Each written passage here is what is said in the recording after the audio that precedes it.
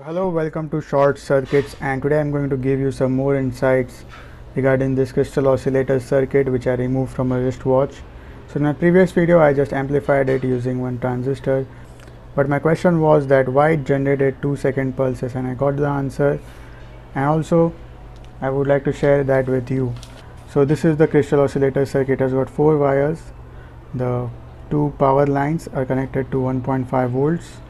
So this is the 1.5 volt battery, and the output lines, so this line carries the signal. This is the common ground, so you have to ground this wire, and the output line is fed to this base of this transistor through this resistor RB, which is of 10K,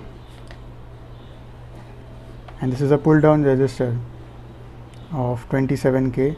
Whenever the signal approaches the base, it turns on and we see a flash of LED, but it was after 2 seconds, so the time period is of 2 seconds.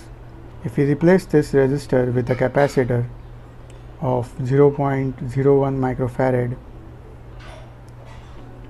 then we will get pulses after a time period of 1 second.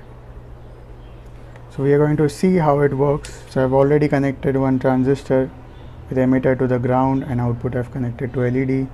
This is the pull down resistor of 27K. So I have also connected this crystal oscillator circuit. I am going to power it on, give power of 1.5 volts, and now the resistor which goes from the output line to the base, and you can see that the LED is flashing after 2 seconds.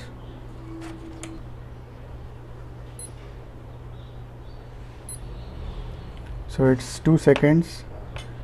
I'm going to replace this resistor with a capacitor of 0.1 microfarad, 0.01 microfarad. You can also say 0.01 microfarad. So the flash intensity is reduced, as you can see.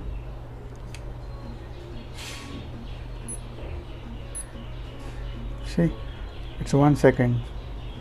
So the output pulse, when we replace a resistor, base resistor with a base capacitor, then the output signal is of 1 second.